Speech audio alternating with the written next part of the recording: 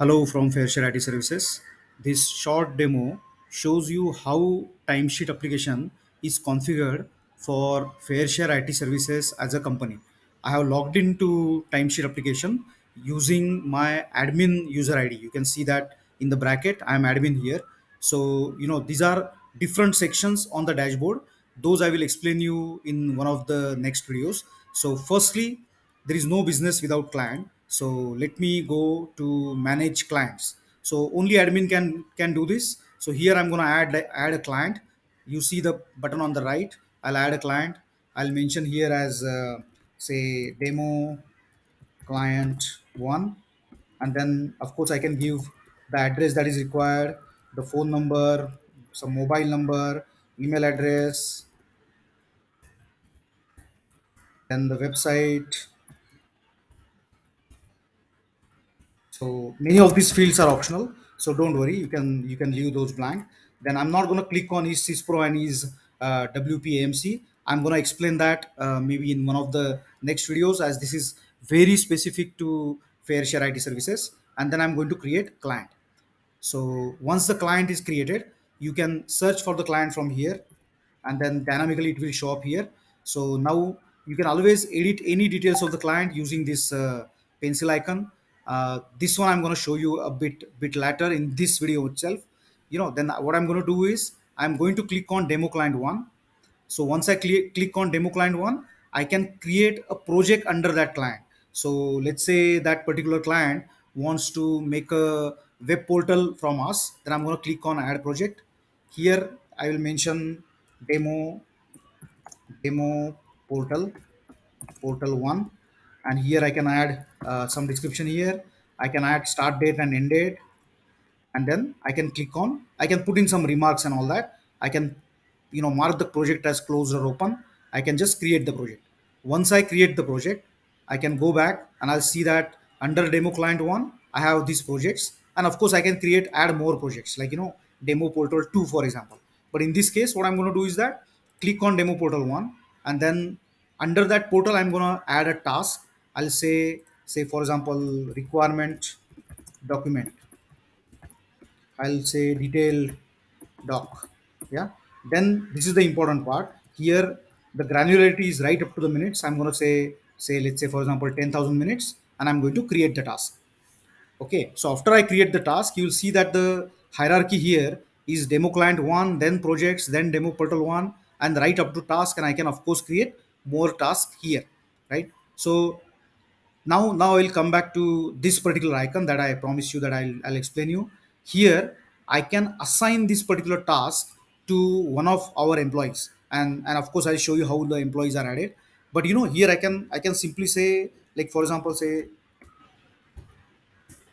Smita at fairshare.tech. I click here, and then I can add more employees if I want to, and I'll say assign, right? So here, because in this part of the demo, I'm using my own ID.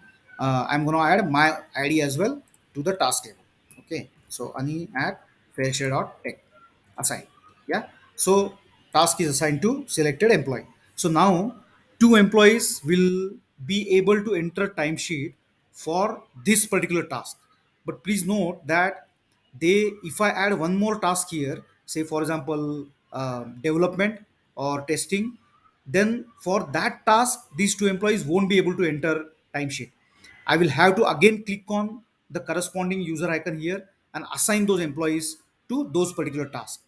But if I go at the projects level, and then at project level, if I click here and then assign this project to those employees, then all the tasks under that project, the employees will be able to enter time. But again, if there is a demo portal 2 project here, those employees won't be able to enter time against that project. Then that brings us to clients. So in the clients, if I go to demo and if I click on this icon and then add employee there, then for any project, demo portal 1, demo portal 2, and all the task under is, those employee will be able to enter timesheet for all the projects and tasks under that client. So this is how the hierarchy is maintained, like in our timesheet application, and it makes our life very easy, right? So this was about adding clients. Then adding the employees is also quite easy. So first thing first, like what needs to be done is that the employees need to first sign up using their own email id to timesheet application. Once they sign up, then they get like a proper instruction about what are the steps to be followed to make sure that they are, to ensure that they are valid employees of fairshare. So those steps are followed, and proper instructions are sent to them like manually. But once that is done, like they can become an enter time like here in their in the timesheet application. So one of the first tasks that needs to be done by admin is that here you can enter the email address of a new employee and click on add icon. So once you click on the add button, then that particular email, the one I just spoke about, is sent to the employee, and employee becomes like part of this. So now once employee is part of this, you can assign that particular employee the role. Like for example, in this case, like I'm admin, let me search my own email address, Ani, for example. So in this case, my role is admin.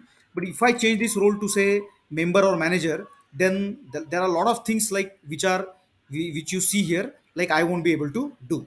Then one more thing is that send timesheet reminder.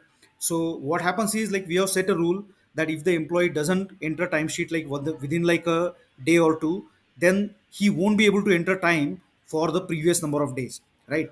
But of course, like admin is able to change that particular setting by allowing the past entry for past few number of days. So unless like this is done, employee cannot enter, the time is locked, and then that is considered as holiday. We are very very serious about this, because nobody remembers what they have done say 5 days ago actually, right? There are so many things that everyone is doing. So that's why we are very particular about it. So something like this can be done. Now how does employee enter timesheet? So that is very simple. Let me, though I am an admin, I also need to enter time once in a while. So if I click on timesheet, then let's say if I search for demo, right?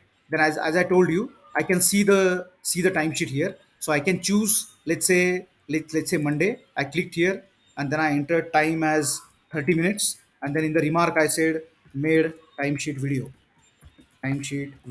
right? And then I clicked on save. Then this 30-minute like shows up here. So this is the way employees can enter timesheet, and they can of course like go back and forth.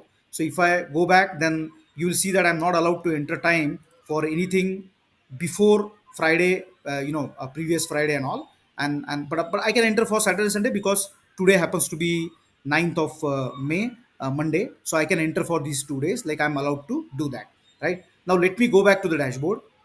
On the dashboard, like you'll see that these are the employees that did not enter time as per our requirement.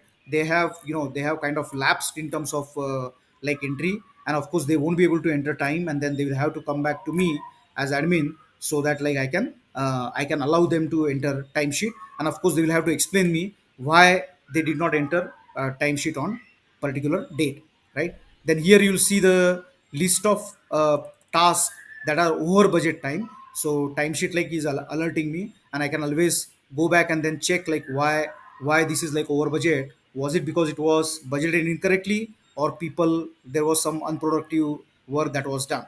And these are like my tasks. So my task as in me as a staff basically. So what I have done, and these are the reports that I can generate. So for example, if I click on the employee timesheet, then you will see that for a particular employee, I can clearly see here how much time that particular employee has worked. So let me take like a proper case. So if I go to say, let's say, um, yeah, let's say this particular employee, that I can see that she has worked for more than 100% in the previous month. I can of course change this from date and to date, and I can get like more reports like this. And if I'm concerned about a particular day, then I can always click on, say for example, this one, and check the reported what are the remarks for that particular reported time. So this is like a quite a detailed report. Again, let me go to dashboard, and then this is very important report, billable report, and this is something that we keep on using like all the time. So like for example, here if I go to say, let's say Rian, for example, right? Let me, that's a good example. LMNOPQR, let's say Rian. Then for the month of May, like you can see that this particular employee has worked on this for 31 years, 31 hours. So it is only like 9 days in this month, so that's why you see like this. But of course I can go back and then choose from 1st of April to 30th of April, and then click on go, and then this report shows up. As you can see, this is the only project that this particular employee has worked on. The employee has worked for 145 hours, and then so this report I can always download as Excel. So if I click on this report, it is downloaded as Excel, and then I can attach and send it to like the client. So this generates a lot of trust with the clients. That is first thing. And the most important thing is that it is becomes very easy for management also to monitor what all is going on. So this is the general setup, and this is how the timesheet application works for fair share IT services. Thank you so much.